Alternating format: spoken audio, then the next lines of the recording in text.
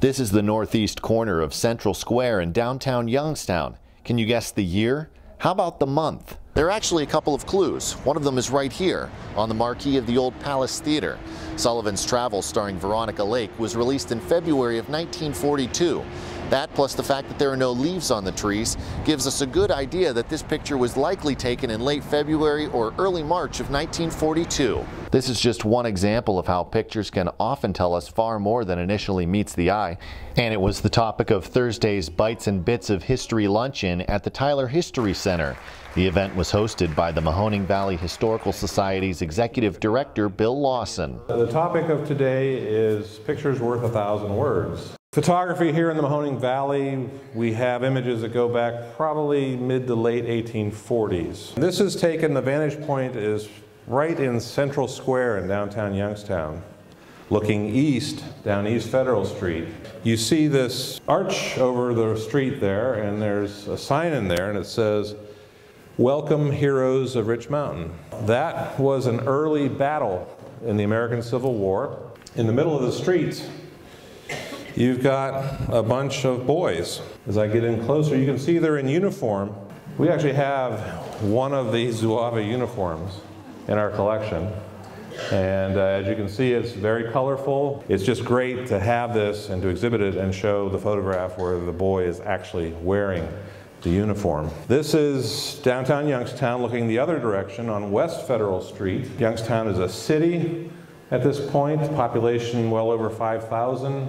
But what are all these people doing out in the middle of the street? If you get a little closer, what do you see? Tightrope walker. And that is not just any tightrope walker.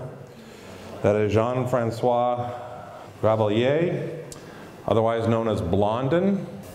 Something else interesting, you see there's about 5 people down there on the bottom.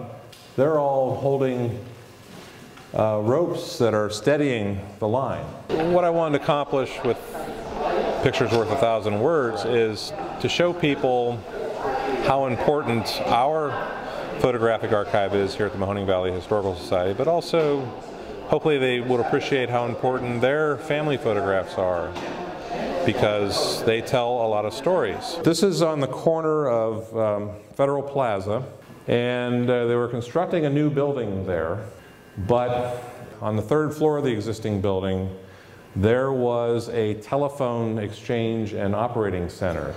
What the architects and engineers had to do was basically demolish a building around this center, but preserve a portion of the 3rd floor and build pilings and reinforcings underneath it, which you see there, because they didn't want to disrupt the telephone service. And this is about 1902. When it was finished was this building.